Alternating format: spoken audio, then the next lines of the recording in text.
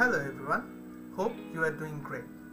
So in this video I am going to talk about a issue I have faced on Elementor, and I have searched a lot and doing some research and found one smart solution. So let's jump in the problem. The problem is that when I have imported any template, it shows the server error, so we are going to fix it. So let's jump in.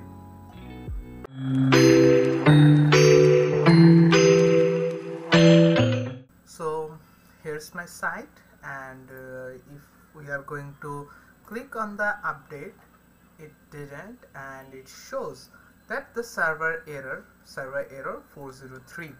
So basically the issue is coming from two sides. One is from my server, another is from the firewall. From my server. Basically both come from the server. So we are going to fix it, and I have made a list about it. So here is the list, and we are going to install a plugin which is called WordFence. So first install the plugin.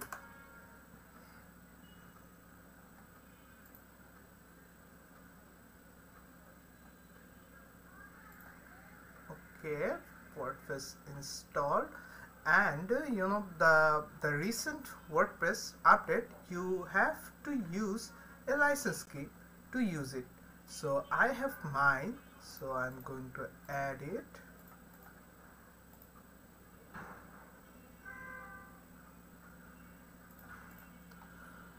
After adding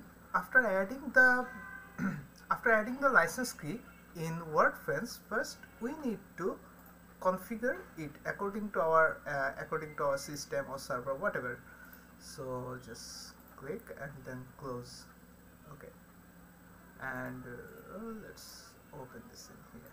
Okay, so now we need to go this option, I mean the all options, and click in here, allow list URL. So we need to, don't worry guys, I'll give you those steps in the description box so that you can easily find it. So copy this, then paste it, and then in the param section you have to type actions, and you don't need to click anything in here, just type actions and click add, and then save changes. Okay, now we are going to go to the site, then the page that I want to edit. Okay, now go to the template, add the template whatever you are going to add, then just save it or update it. Voila, it's updated. Let's see. Look, it's working fine.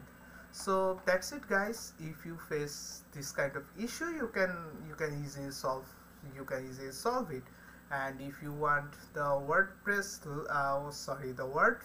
license key, you can easily contact with the WordFence, and they have provided you. You can just sign up with your email, then you can just get the free license key, and then you can you are good to go. So that's it guys. I hope you will learn something. If you think this video is informative, you can just hit the like button. If you don't, you can just unlike it. And if you want more full updates about my channel, about the videos, you can hit the subscribe button. So stay safe and bye bye.